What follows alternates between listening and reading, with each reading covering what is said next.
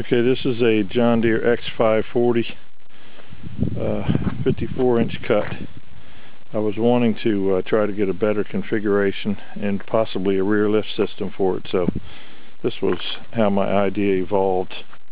I found a pretty good reese hitch adapter, which I got at AutoZone for like $32, and standing on it, very, very strong. A lot of support, very rigid. So my next idea is that I was going to use that for my main hitch pin for my rear attachments. One rear attachment was going to be for my grass catcher bags, for my bagger, leaf bagger, which will be mounted to an upright stem. So this is what I came up with.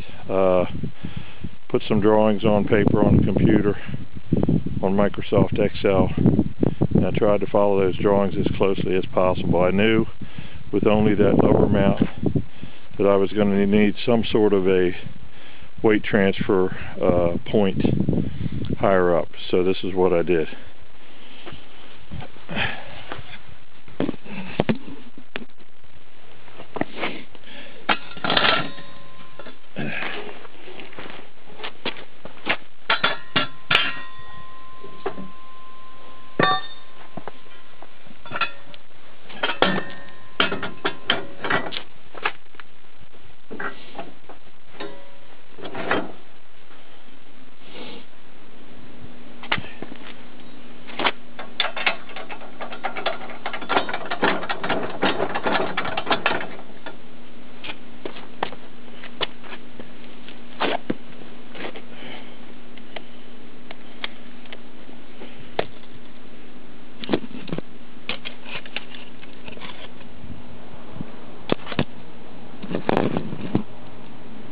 Okay, so I figure what I'll end up doing is on this hinge piece here, is I will use a lineal actuator to raise and lower for my 3-point hitch type configuration.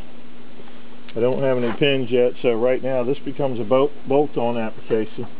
This bracket originally that I'm bolting together was designed for my grass catcher, so I inverted it into a vertical position, welded my my square tubing onto this, and I'm going to take this is a 2-inch square tubing. I'm going to take 1.5 inch square tubing, and I'm going to come up from there.